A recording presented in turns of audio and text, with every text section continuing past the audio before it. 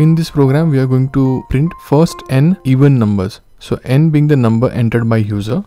Because we want to print n even numbers, I'm going to initialize my I to 2. I'm asking user to enter his number and I'm writing my while loop as I less than or equal to n. I'm directly printing value of I because 2 is an even number.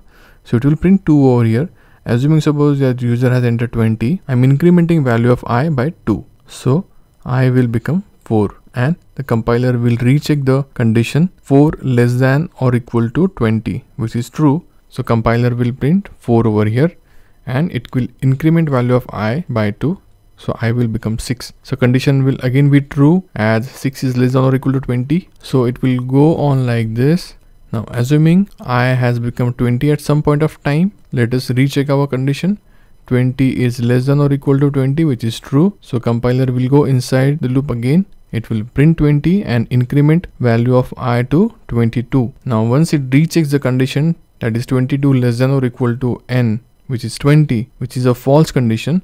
So it will come out of the loop and terminate the program.